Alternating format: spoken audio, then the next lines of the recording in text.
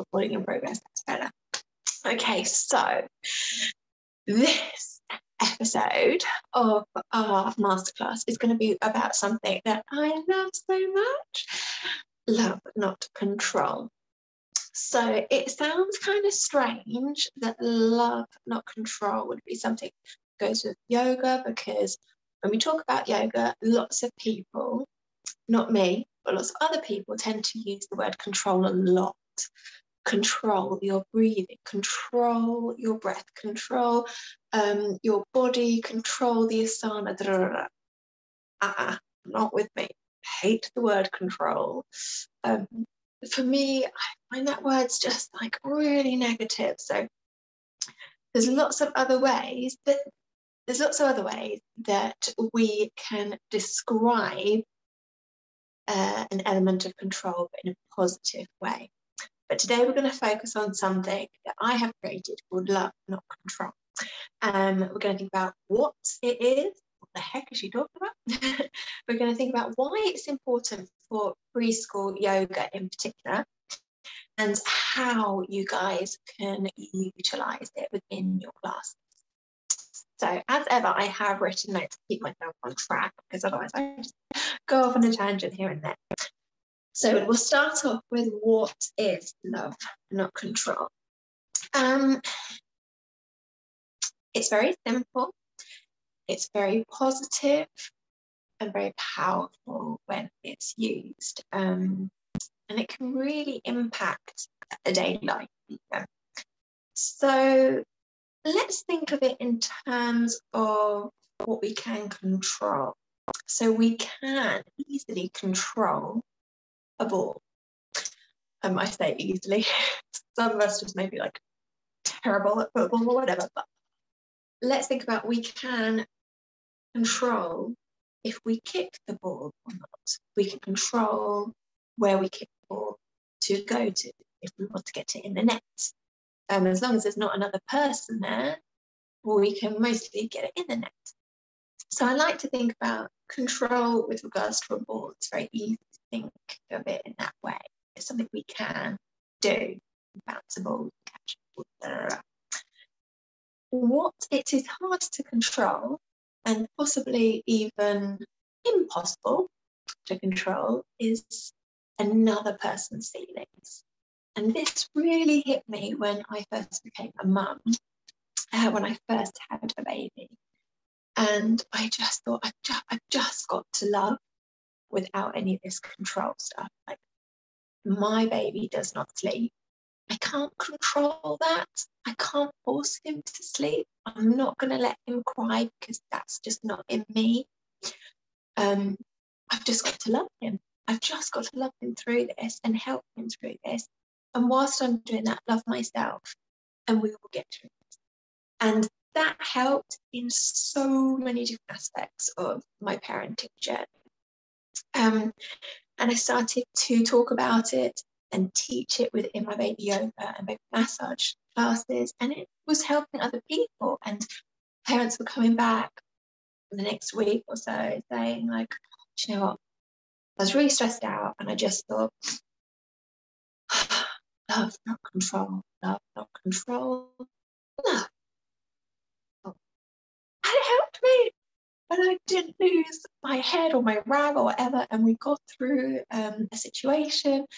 I can't believe it works. It's amazing. I'm definitely going to keep going with it, blah, blah, blah, blah, blah. So it's obviously not for everyone, because everybody needs different things, but it did help a lot of people, and it did help me. So I think it can help and be really positively impactful within your yoga sessions, your teaching, and maybe in your own life as well. Personally, I've got a 2-year-old, and when I'm not using love, control, not control, or we have a tougher day, when I am using love, not control, we have a much better day. You may be aware as well that my son is autistic. He has high anxiety levels about a lot of different things. He also has demand avoidance tendencies. I cannot force him to feel a certain way. I cannot force him to do something. I cannot control him in any of those aspects. I can do is love him. And through that love, connect with him, help him to feel safe and guided. I think guided is a really, really interesting word. And for me, language is very important. Guided allows for love, allows for connection. Guided allows for someone to go their own way.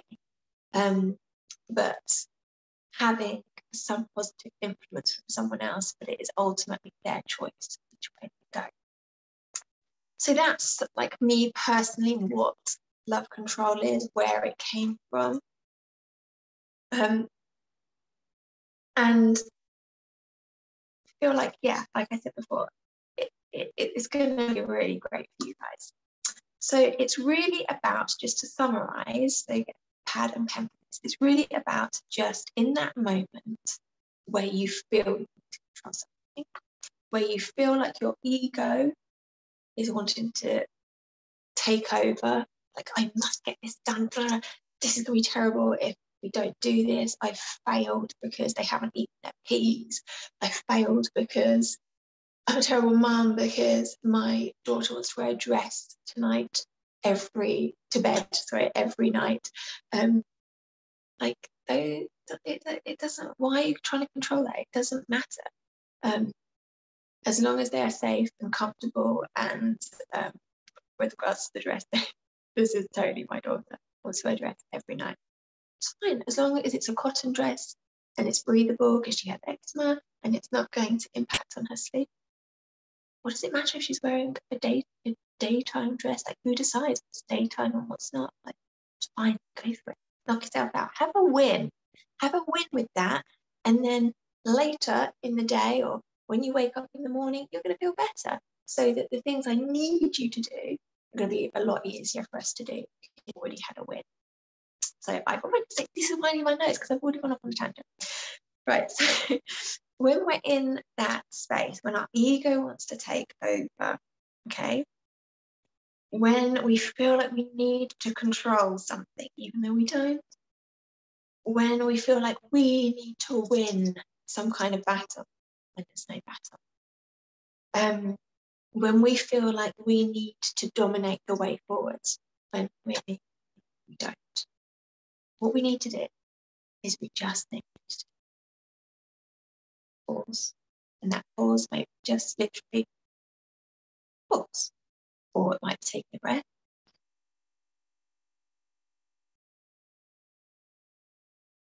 Replacing our mindset, replacing whatever was there before with love. Okay? And I'm going to explain what love means for this. Okay? When we do that, the outcome is always going to be for the greater good. That ego has been taken out of the way. We don't need that in this situation. That's not going to help in this situation. What we need is something for the greater good. And this will be impactful within your classes, because your ego can take over when you're teaching.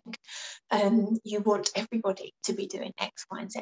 You want your class to run so smoothly. You've had a vision in your head of how it's going to be, and maybe it's not playing out that way because there are humans in your class, and humans have all different kinds of their own ideas going on.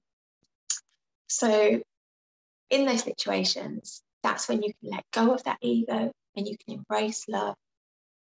And I'm going to talk about that soon. Embrace love, go for the greater good, because that's what yoga is all about. So, like in yoga, we talk a lot about union, which I've spoken to you guys about, but also we talk a lot about doing something for the greater good. When you have got a decision to make, when you are at a crossroads, which way do I go? Which way is going to impact upon myself, impact on the world around me for the greater good? That is the way we're going to go. That is what yoga is about.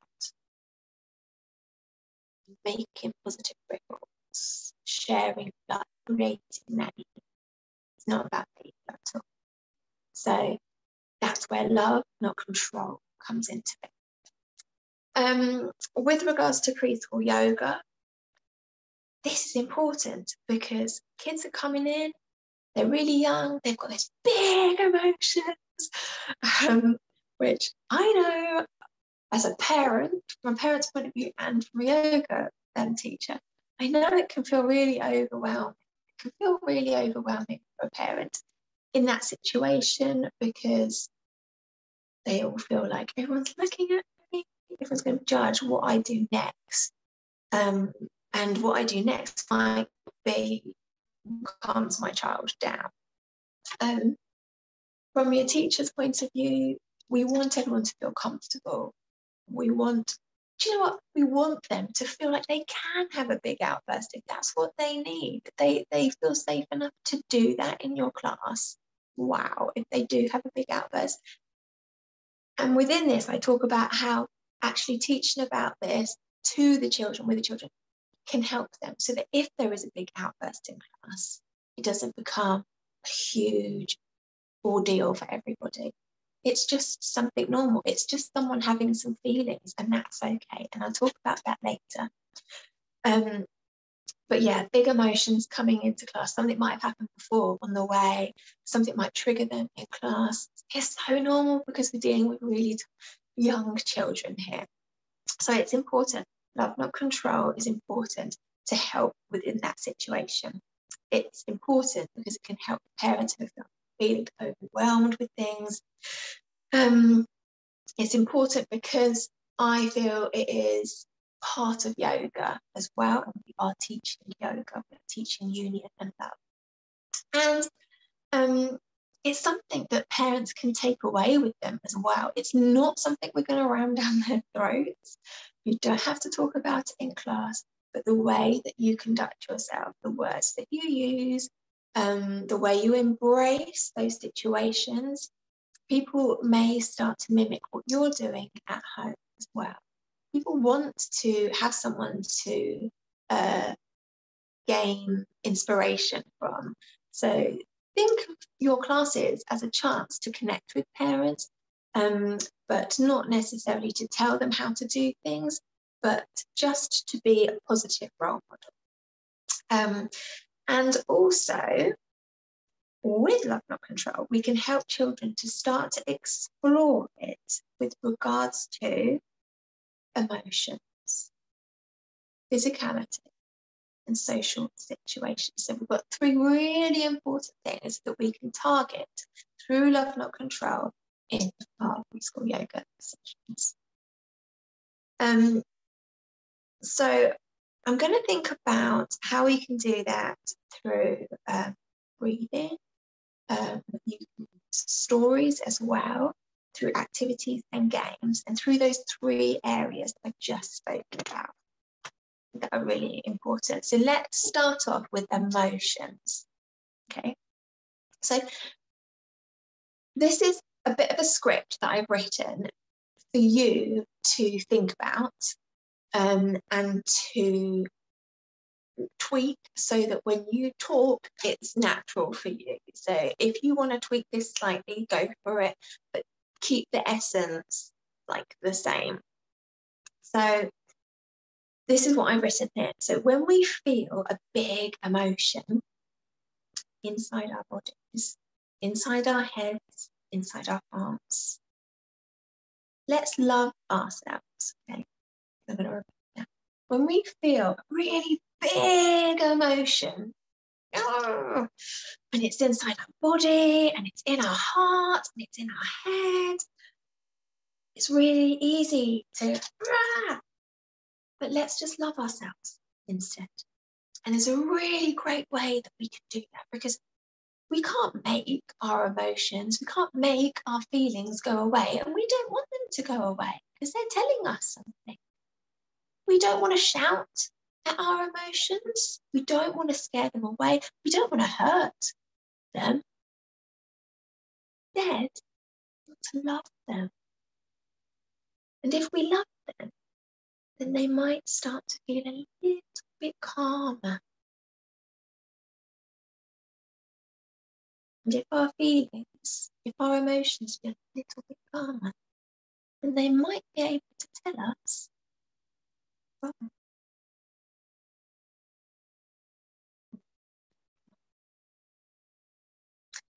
So like you could act that out, you could do that with a little puppet, you could do that with a teddy. I'm going to be doing this with my minis and sharing videos of it on my Instagram.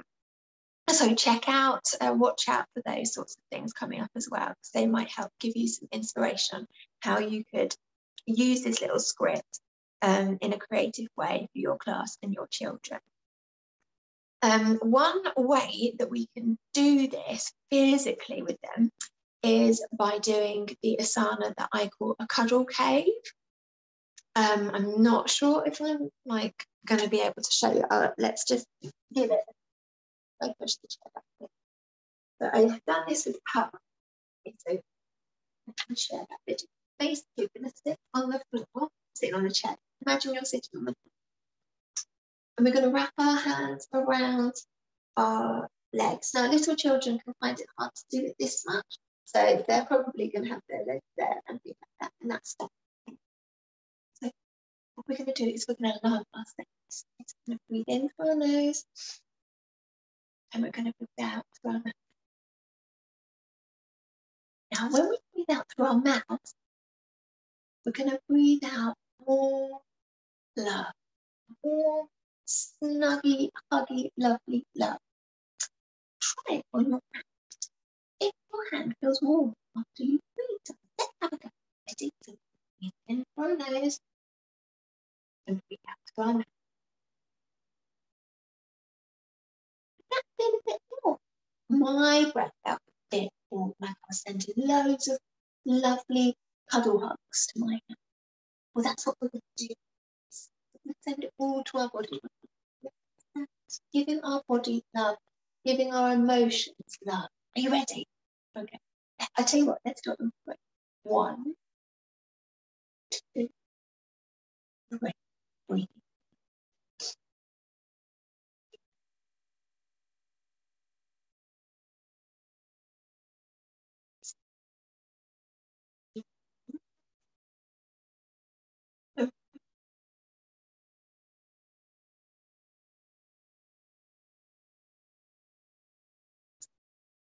Like that. Really snuggy. And you could get them to think about empathy. They could whisper it to a parent, or they could just think about it in their head. Now, another way that we can help ourselves to calm down is by tensing and then releasing the body. And we can do that again in our cuddle. So what we're going to do is we're going to squeeze and release forward.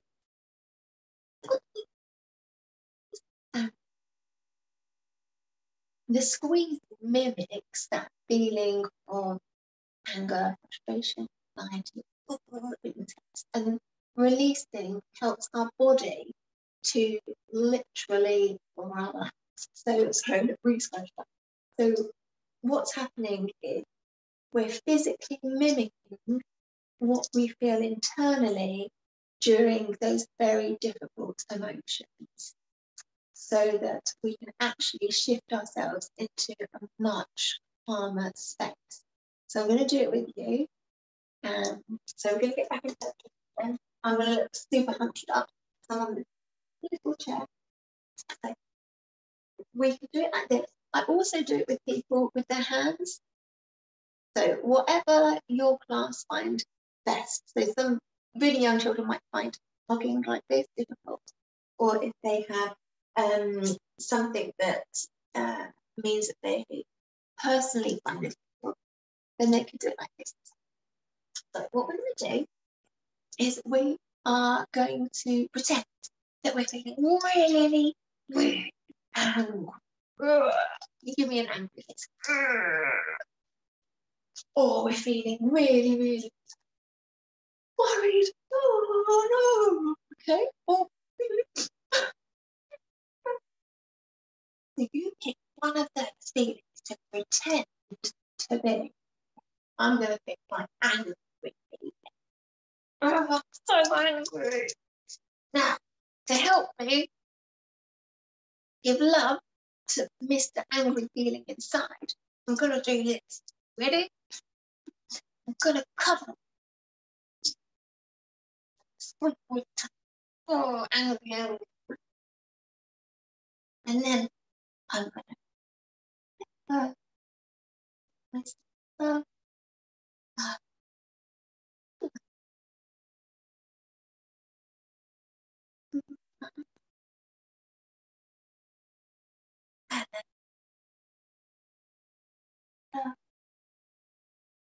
Now this, let's do it without, because that really helps give our body lots of love.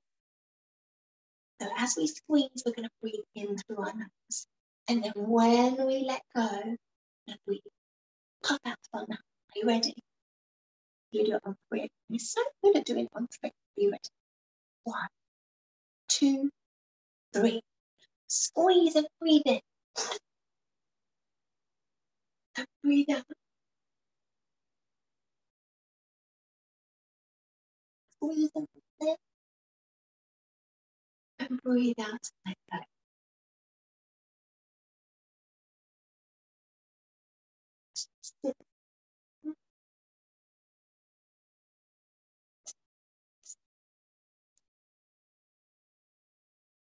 And then one in. And it feels so my anchor feels all lots of love to it. So it feels so angry. Your angry feeling now feels a bit calm. What about yours? What does your feeling feel? Bit calmer? If they're not a bit calmer, you could try doing that again, or maybe you could try something else. One of the other things that we've practiced before. There might be something else that we've practiced before that works really, really well. I wonder what that could be. Maybe we haven't found your special thing. That's okay. And then you can go on to something else. Okay? Now the rocking is a lovely and important part of all of that. Rocking can really help our bodies to feel a lot calmer, like babies love to be rocked. I find that even before I had children, I felt really like relaxed by just sort of swaying or rocking, like just from side to side like this. So anything like that's really good. And it can really engage the body to feel floaty and calm. So that's with regards to the emotions. I'm just touching on that. There's going to be loads of other things that we can do around that as well, and probably loads of ideas you guys will come up with, and we can start to share each other's ideas. Right, let's move on and think about physical ability. Love, not control, with regards to physical ability. So in life, we can find things really tricky to do, and especially like with yoga, there's things that I cannot, there's asanas that I cannot do. One, I maybe cannot do them because of my umbilical hernia.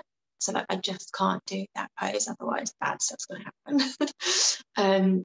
And I could get really frustrated and angry that I can't do those things. I can't even try to do those things. But I don't. I love my body instead. I don't try and control it. I try and push myself into those things and then suffer the consequences. I just love myself, and I think that's fine. Let's explore the things I can do instead. With regards to yoga as well, there might be things that we just find really difficult to do. Like, oh my goodness, this is really hard. But the great thing about yoga is that it's about loving ourselves. Yeah, lots of things in yoga are really hard, but it's a journey. And we're working towards doing something. We're working towards achieving that particular asana, maybe. Or maybe that particular asana is one for like further down the road, and we're going to build up with other asanas first before we get there. We don't want to force ourselves. We don't want to try and control and force and push ourselves. Instead, it's about listening to our bodies, listening to our emotions, and offering love. Loving ourselves and being happy to practice and to improve gently. And that is something that is, wow, like really important for children to learn. Because if they can learn that via yoga, like physically, a lot of children learn really well doing.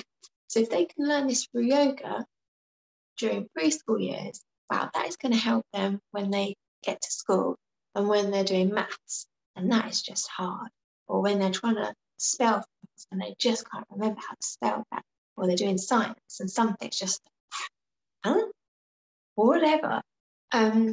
If they can understand, like, I just need to love myself through this and try and find a way that's going to help me as I practice and improve. And that's it. That's what life's about, isn't it? So that's a really important thing to think about love, not control, from a physical aspect as well. Right, with regards to asanas, a great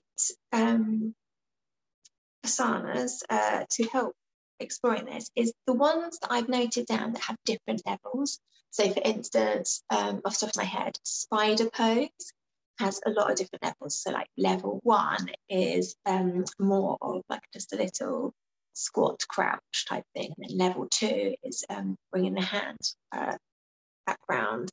And then level 3 is through, blah, blah, blah, blah, blah. So there's different levels to work through. So they are able to practice and they're able to see that they are taking little steps forward to reach their end goal. With regards to breathing, a really lovely breathing exercise is closed ear breathing. If that's just something that I call it. So I've written down here, closed ear breathing to listen to love. So what you find is when you stick your fingers in your ears, you can hear your internal self more. So you can hear your voice, sounds a bit funny. But also,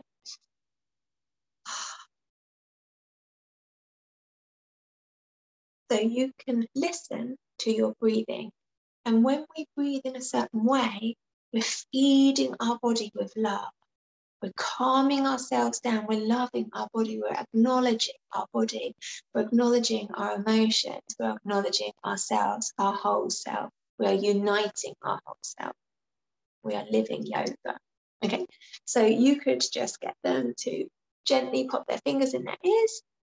Remind them to do it gently, so they're not like ramming. And then just do your simple breathing. So we're going to put our fingers in. We're going to breathe in through our nose and out through our mouth. We're going to breathe in and out. Breathe in, 2, 3, 4, and out, 2, 3. Can you hear your breath? Did you hear that? That's love. That's you giving your body love.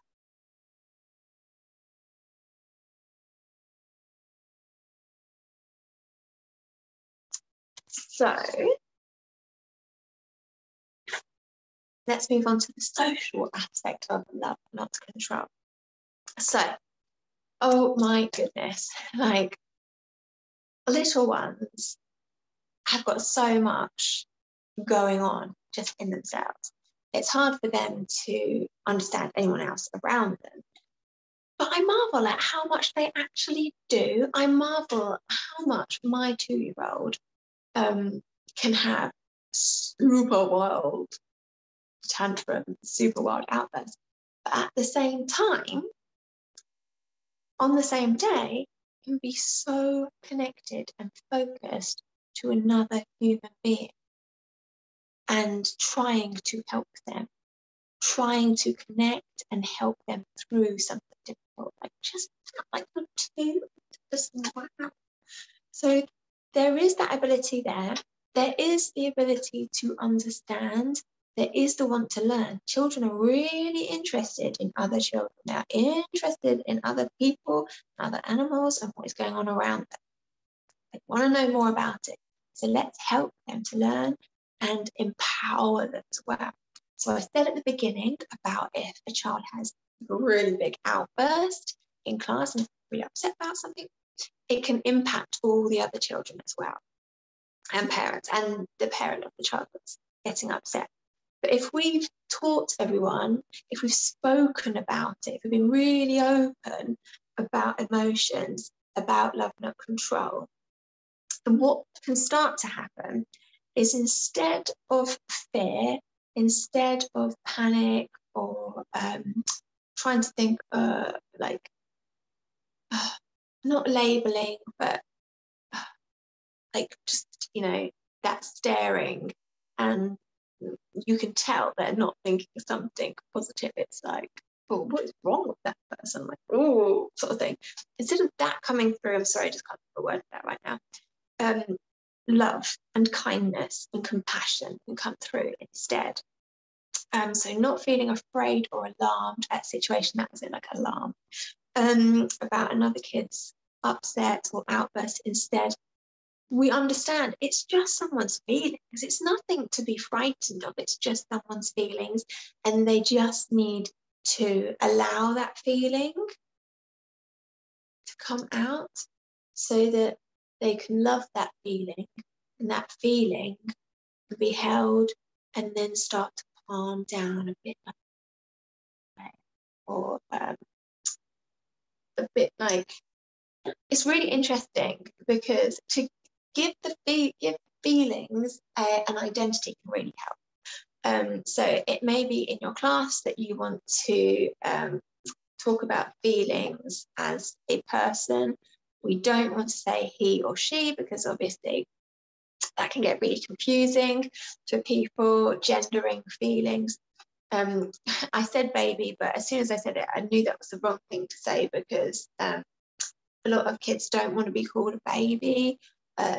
That has like stereotypically been used in a negative way, which I don't agree with, but it happens. So we don't want to say like, yeah, call it a baby, but it's something that we want to look after. So I'm going to have a think about it and see what we can call it, or maybe you guys can think of something that we could create, maybe a character you can create or something. But yeah, we just need to give our feelings love and compassion, just look after them until they're ready to calm down. But they won't calm down unless we use love. So that's what we're teaching, to get in those social situations as well. Now, great asanas, this is partner poses, and there's loads of those in the course for you guys to look at, which they do with their parents or their guardian, whichever special adult is in class with them. So look up some of the partner poses. These are great because it really requires control to go and to just have faith in the other person, and to connect with them and to love, so that you achieve the pose. Partner breathing as well. So you can do breathing whilst in the partner pose, or other partner breathing things would be like blowing someone's hair. Can you move their hair?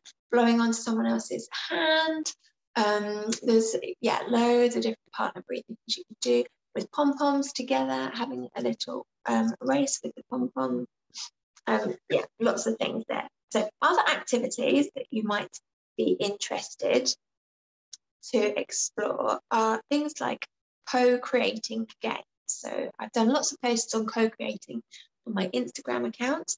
But when I talk about co-creating, I'm thinking about like yoga stories. So when you're using a yoga dice, and everybody gets to go. They roll the dice, and you do whatever's on the dice. That helps to move the story forwards. Then it's the next person's turn, they roll the dice. So everybody's coming together. There's not one person who is in charge of exactly what happens in the story. You are all co-creating. You're all love together. You're united together and making a story. So that's a really good one. And anything that is along that line of co-creating together. Affirmations, mirrors are wonderful things as well for love, not control. Really getting children to connect with themselves, to give themselves love by looking at the mirror and saying some beautiful affirmations. Again, I've done a post on Instagram, which I can flag up to anyone, on how to really do this like so simply and cheaply as well. So this could be a lovely creative craft that you do at the end of one of your sessions, and then you can send everybody home with their mirrors ready to practice. A love button necklace. This is something, when I was writing this for you guys, popped into my head, and I'm like envisaging you could do this with salt dough, and they could do like a heart shape cutters or any shape cutters that you like, and get them to put a fingerprint into it, and then let it dry, and then you could take them all back for the next session for them to paint. Basically, what I'm thinking of is if you put a looking around for a pencil, but I don't think I've got one. If you put a pencil in through the top of your salt dough, and then you can thread through that, you've got your shape, your thumbprint within the shape. So if it's a heart, it'd be there. If you're doing like an elephant, like do the thumbprint in the tummy or whatever. So what can happen is then the child can grab the necklace and put their thumb into their little imprint and press that. And as they press that, they can connect with their breathing, their love.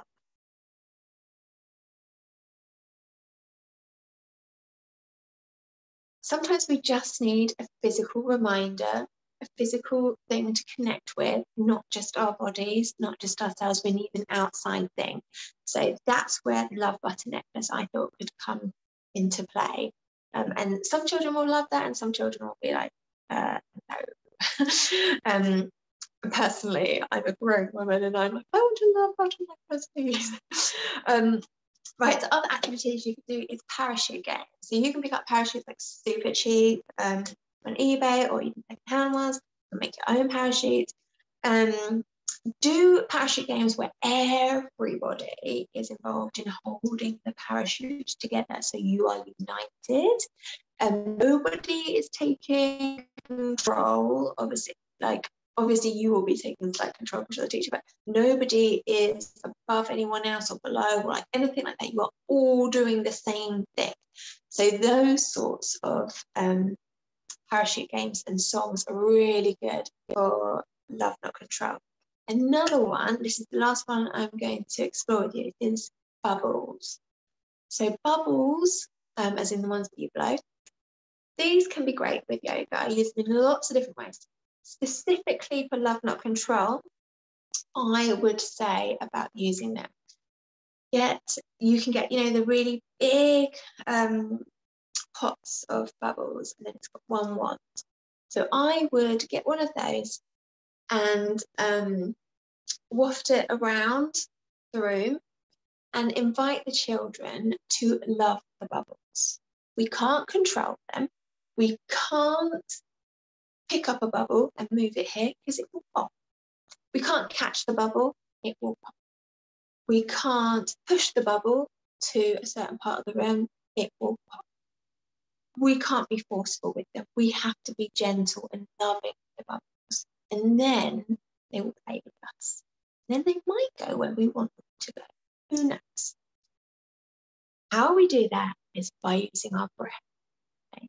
So we breathe in and we breathe out and we puff. We puff our breath out onto the bubble, and that will move it. We become the wind and we gently move the bubbles. So you could do that. You could get your bubble ones and you could say, let's try and move all the bubbles to that side of the room. Shall we have a go? They might not do it, but if we're really loving to them, then they might. Let's see how far we can get them to go. And just have a go. And I mean, like, they're not going to go behind you if you're breathing on them. So you're going to win here. You might not get all the way to the end of the room, but you know, you're definitely going to move forward. So that is just like a really nice visual for them to see about, you know, if you do grab them, they're going to pop. You can't be forceful with the bubbles. You've got to be really gentle enough. Otherwise, it's just not going to work. So that's it for Love Not Control Masterclass. I hope you've enjoyed it. I'm just going to really quickly recap. So in a nutshell, Love Not Control is about taking a pause, step back, pause, shifting our ego out of the way, and allowing love to come in and to go out. Okay? I hope you've enjoyed. If you have any questions, like I'm sure you probably do, I hope I haven't confused anyone, but if you do have any questions about anything, please get in touch. I'd really love for everyone to be really clear about this. So do get in touch if you have any questions. Yeah. Happy November, everybody. Bye.